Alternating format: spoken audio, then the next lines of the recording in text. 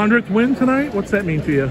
That's a lot. That's a lot of hard work that no one notices, really. Yeah, it kind of reaffirms what you've been doing, practice and everything. It's always fun because they don't really tell you how close you are, so it's kind of just comes up as a surprise. Now you look at all the banners up on the walls here, district championship.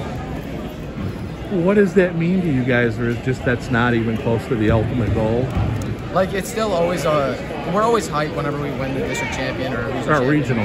Even regionals. It's just we're always excited for that minute, but it's not the state championship we all want. No, I just asked Grayson Orr this.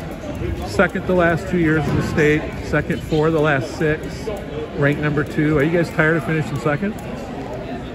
We are getting pretty annoyed with it. Yeah, it happens. It happens too much. So we're trying our best to. We're always keeping working, trying to get that first place. But. So what are the odds you can win this year? I know Hudson's really strong.